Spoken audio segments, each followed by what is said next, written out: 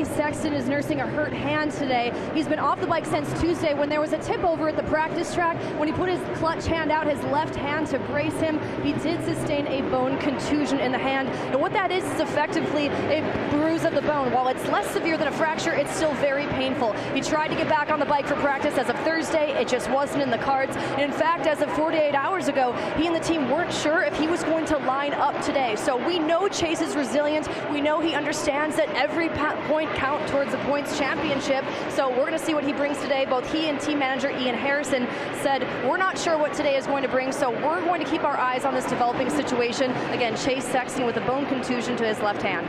Well, that was Haley Shanley reporting on it. And if you're Chase Sexton, that is not what you want. You just got the points lead last week. You're up by 1, which is not exactly a big lead at all. And if you're going to have to nurse your hand and, take a couple weeks to get back to full speed, especially if you haven't ridden for a whole week, basically, which for these guys, it's a lot of time off the bike.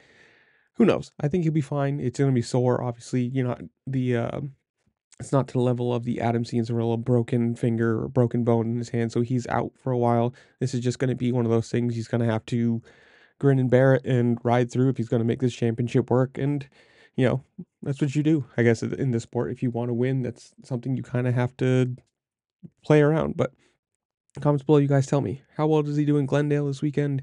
And how long does this affect him? Whatever it is, comment down below. While you're there, make sure to like, share, subscribe, do all the fun things this platform allows you to do, because it does help me a lot and I appreciate it. And with that, I'll see y'all later. Peace.